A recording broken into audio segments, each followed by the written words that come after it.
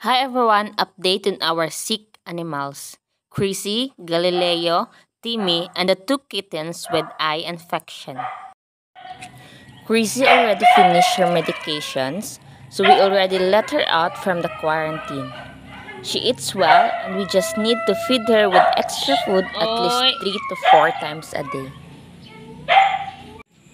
These past few days, Galileo is a picky eater. That's why we give her chicken, liver, and fish alternately.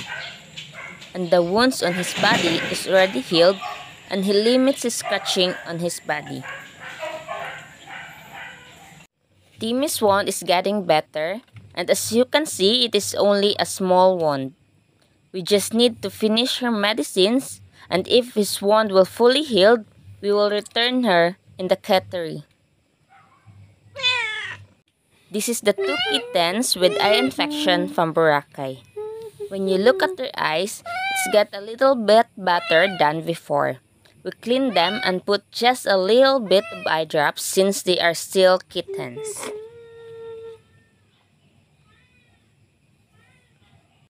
Thank you everyone for watching. Please keep supporting us.